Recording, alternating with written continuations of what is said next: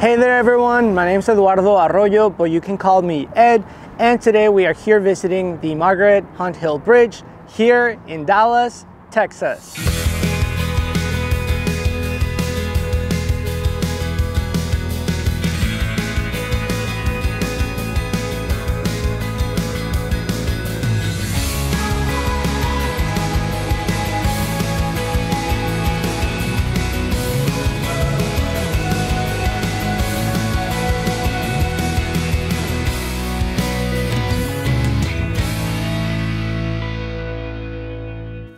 Yes, you guys, you heard that right. Today we are visiting this amazing and scenic bridge, which if you're traveling from West Dallas over this way, it will lead you into the downtown area and vice versa, of course. The goal for today is simple: to learn a little bit about this location, check out the amazing views, and have a good time. So if that interests you, come with me.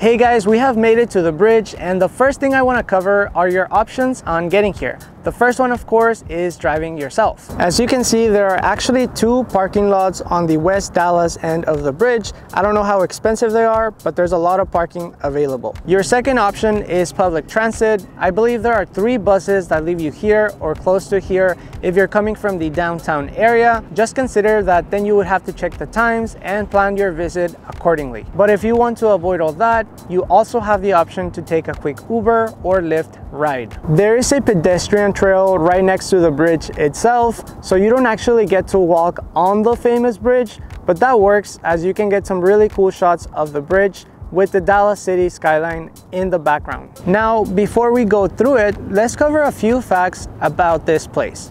The bridge sits on top of the Trinity River, which nearly crosses the entire state of Texas from top to bottom. Its headwaters begin in Archer County, and its quote-unquote end is in Galveston Bay near Houston.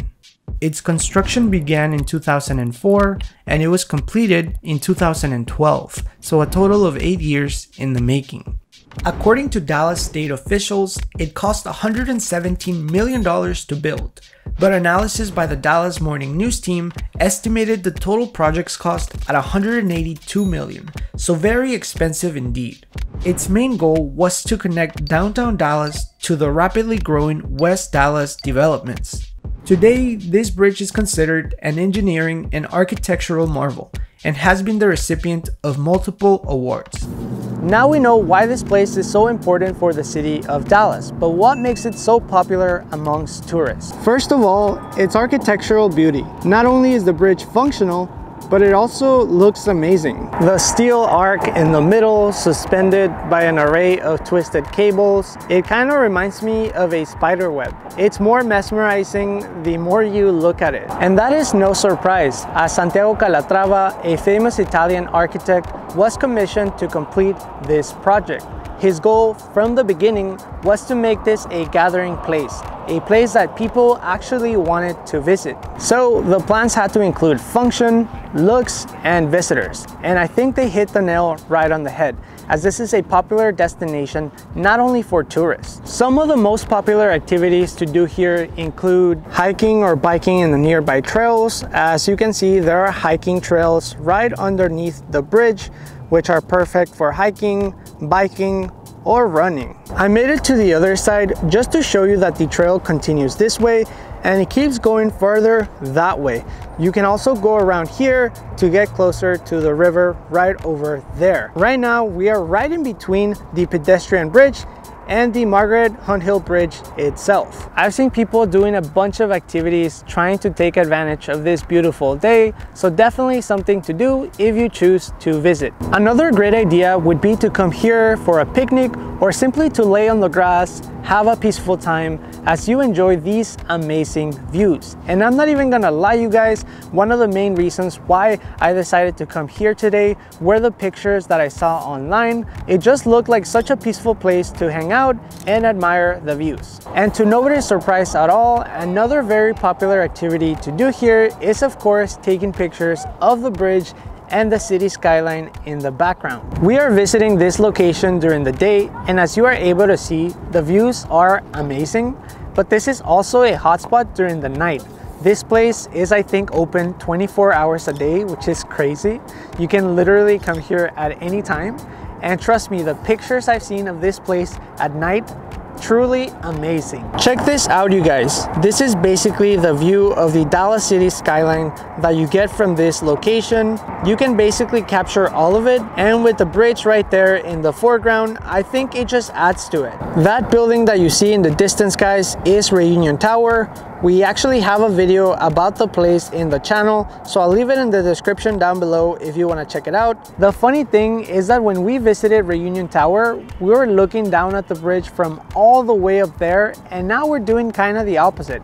Definitely check this place out. I'll leave it in the description. Another activity that you can do here is visit the nearby restaurants.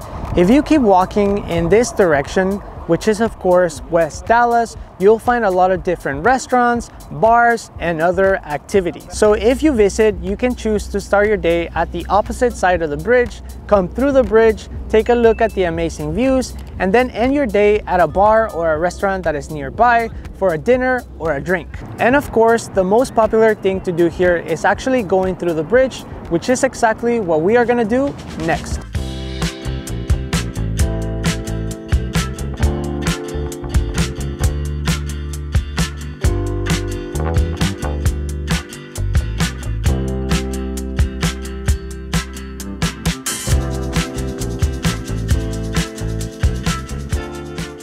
Alright, you guys, so after all that talk, we can finally go through the bridge. My goal is to get from one end to the other and back here to say my goodbyes. So let's see what we find along the way. My first thoughts about this place is that it is a very family-oriented location. As you saw, there are trash cans along the way for convenience. There are also seating areas, as you can see right here, in case you get tired or your kids get tired, or in case you want to sit down and admire the views. There are also play areas for kids, like these rock climbing, I don't even know what to call them, shapes. I would love to try them, but they look kind of small. You have your little holds right there. And also this thing over here is soft in case someone falls. There are also these things right here, which make me feel like I'm in Ninja Warrior. They're kind of shaky, so be careful. I probably shouldn't be doing that. And of course, something you have to do is stop once in a while to glance at the bridge. Check this out. And honestly, you guys, that's about it. We're already like at the middle and I haven't seen anything new besides these chairs over here. Let me show you. Oh my goodness, guys. After walking for a while, sitting on these chairs is so amazing. So I'm probably gonna stay here for a little while. And these are my views right here, you guys. Check this out. Perfect placement. And then we finally get to the section of the bridge where you can actually see the Trinity River. There you go, guys. This is the main reason of why they had to build this bridge. It looks very green, if I do say so myself. And check it out, you guys. I found some tables along the way in case you want to have some lunch or dinner. Like I said, it is open at night. You can come here and chill for a bit. And just like that, you guys, we made it to the end of the bridge right here. I'm gonna go ahead and head back to give you my proper goodbyes.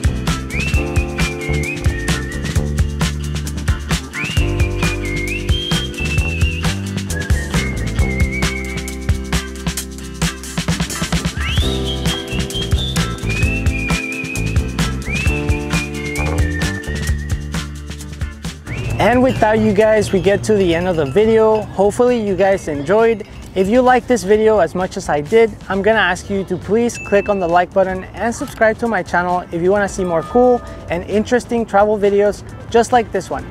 And just to remind you to always be kind, have an open mind. I'll see you next time.